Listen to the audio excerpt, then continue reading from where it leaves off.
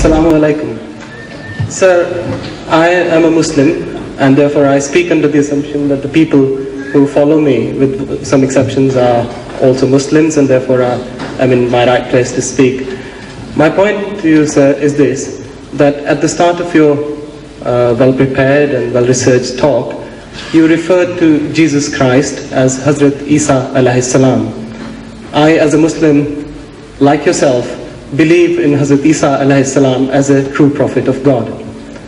As your talk went on, I got the feeling, perhaps I was alone in getting that feeling, maybe other people who listened to your talk in an open-minded fashion as I did, I tried to do, I got the feeling that at times, with due respect, you appeared to mock Hazrat Isa alayhi salam, na'uzubillah.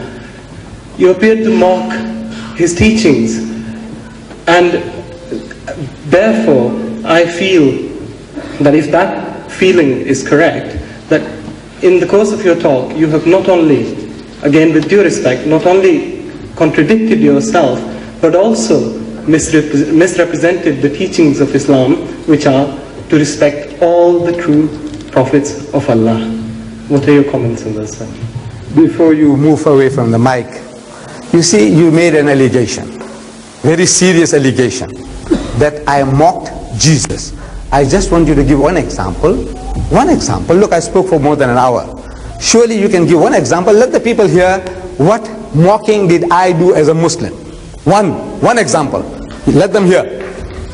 It was generally the attitude that you took. If I may explain myself, my impression was that Hazrat Isa alayhi salam's teachings were true teachings of Allah, and Hazrat Muhammad Mustafa sallallahu alaihi wasallam's teachings were a development of those teachings, an expansion of those teachings, as you so correctly said, to the world at large. But in the way you delivered your speech, in the way you referred to Hazrat Isa alayhi salam in the course of your speech, there was no particular example as such. But 1.25 hours, you can't give one example of mockery. But you appeared to say that his teachings were incorrect, and that... Please quote. Look, this is hypocrisy of the highest order. When you come forward, say you are a Muslim, and you are talking with tongue in cheek, and you say there are people who follow you. I don't know what you mean. There are people who follow you. Whether you belong to some new kind of elite mazhab or what, I don't know. You said people who follow you. I don't know who are your followers here. All these are your followers. Huh? No, then... Well, you said they follow you. Now, look. You see, you are making mischief, my son. You are making mischief. What you have to do is, look, give examples. Now, if you were a Christian, I would have been happy to deal with you as a Christian. Because if you said I made mockery, I said this is what the Bible says. This is how the Bible put it. He said, "O generation of vipers, you whited sepulchres, you wicked and adulterous generation." Now, if that is offensive to anybody, I said, these are not my words. I never spoke like that. I never uttered words to that effect.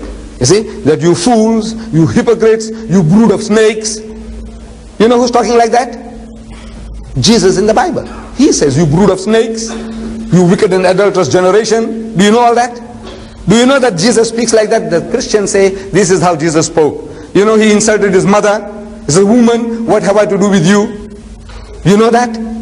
Am I making a mockery, or is the Bible making a mockery of the man? I want to know. If you were a Christian, I could have asked you. I said, look man, you don't know your own book.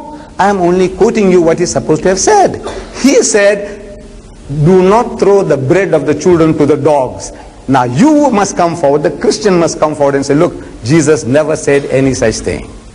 I am making a mockery of his religion. I said, look, this is what Jesus said. He said, do not throw that which is holy unto dogs. Do not throw pearls before swine.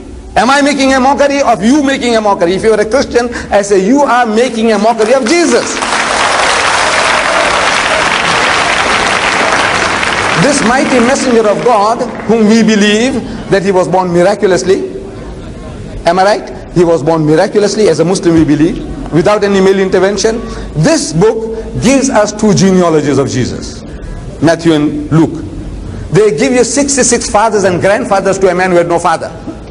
Now I want to know who's making a mockery, the Quran or the Bible? 66 fathers and grandfathers to a man who had no father.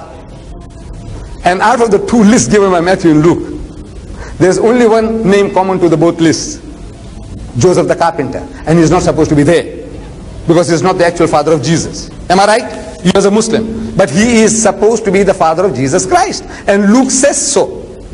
Luke says, and Jesus happened to be about 30 years of age when he began to preach. Who being the son of Joseph?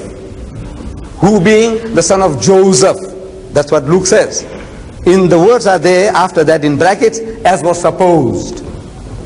And if you ask any Christian scholar, what are these words doing in brackets? They will tell you that Luke in his manuscripts, in the Codex Sinaiticus, Codex Vaticanus, Codex Alexandrianus, these words are not there. These are the words of the editors. So Luke said that Jesus is the son of Joseph. As was supposed are your words, man's words. Who is making a mockery of Jesus? The Muslim or the Christian? So you see, you as a Muslim, it was very, very unfair. The unkindliest cut was from you. I would have preferred a Christian to say that, then I could have presented all these things to him.